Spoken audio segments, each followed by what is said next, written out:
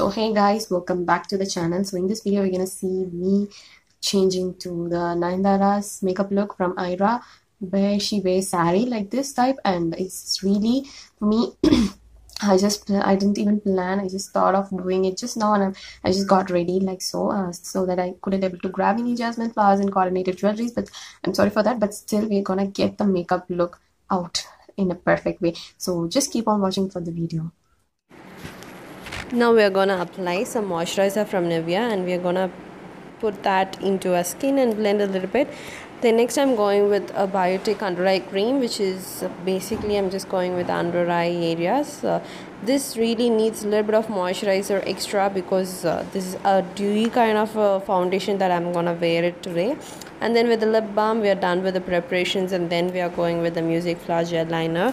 As usual to say, I have already filmed an in-depth video on eyebrows, which is of three kinds. If you are a beginner or if you're an advanced stage, whatever, you can also watch the three types of videos, which is three types of eyebrows in a video. So you can watch that after finishing this, or you can also go ahead and see on my channel. Next, with the spoolie we are completed with the look on the both eyebrows, and next we are going with the Color Essence eye gel liner actually. So I'm basically going to outline my tight line areas near to the eyelashes areas, basically eyelining. Okay, then we are going with a sponge which is in the brush. If you don't have this kind of a brush, you can go with the cotton earbuds, so that helps in smudging it, this kind of thing. So otherwise you can also prefer your fingers for this. And next I'm taking the Nikak palette and taking the brown color shade, and I'm gonna pack this onto the eyelids below the crease area. In this way it just avoids smudges and other things.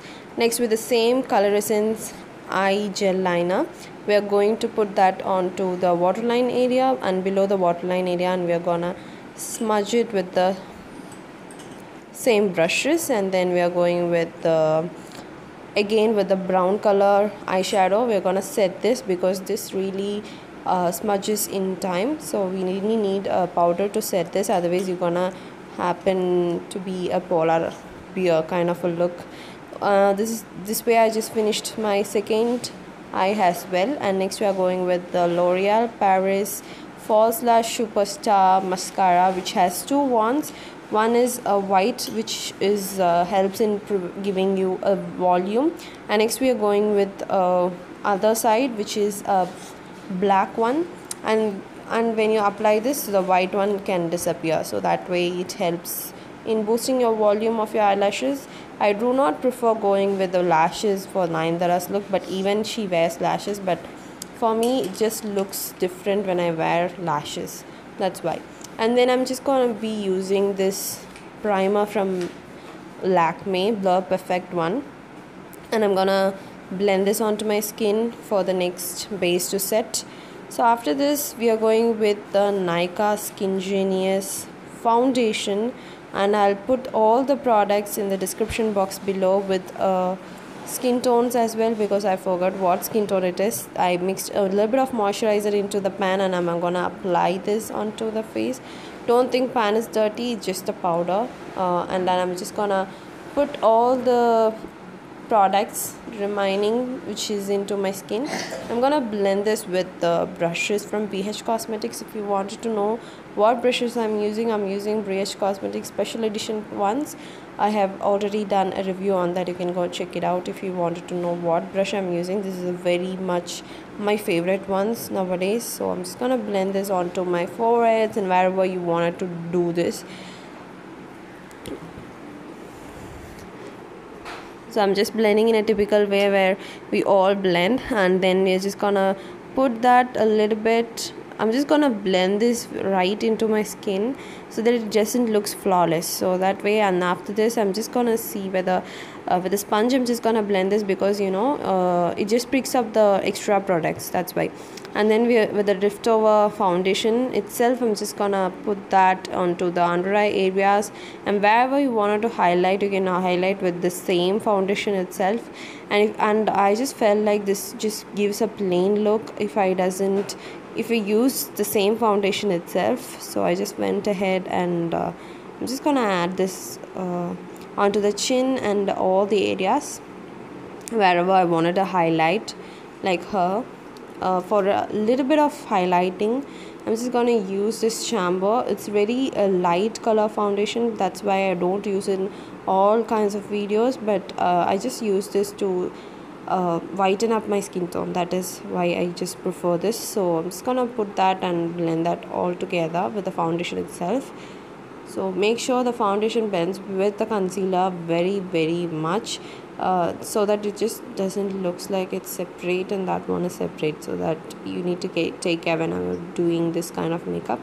And then with the sponge we are gonna remove the excess, because I know I have a little bit added extra. That's why I'm just going with the sponge, and I'm just gonna take the extra products, and I'm just gonna set this with the MAC NC43 compact powder, like so, only on the under eye areas, when T-zone areas, and onto the chin, because that's where I just get a lot of sweats when I just go out. And this way, with the extra remaining products, I'm just gonna put that onto the neck, and I'm just gonna blend this as usual. So this way we are completed with the foundations and base. Next we are going with the blush. So this Nayanthara's blush is not so easy like smiling and doing it, but it just starts from the base of our cheeks. So this is how they do the blush actually. So that way I'm just doing it up and building it with the sponge, and after that I'm removing the lip balm out of from my lips. And then we're going with a MAScara 51 or 57, I'm not sure, just check it out onto the description box, and taking a Wet n Wild Coral Corruption, and I'm adding it. Then with the bindi I don't have, so that's what I just do with the lipstick. And then with the Makeup Revolution highlighter, I'm just gonna highlight onto the areas of my high points of cheeks, brow bone, and also to the nose as well, but I didn't show this.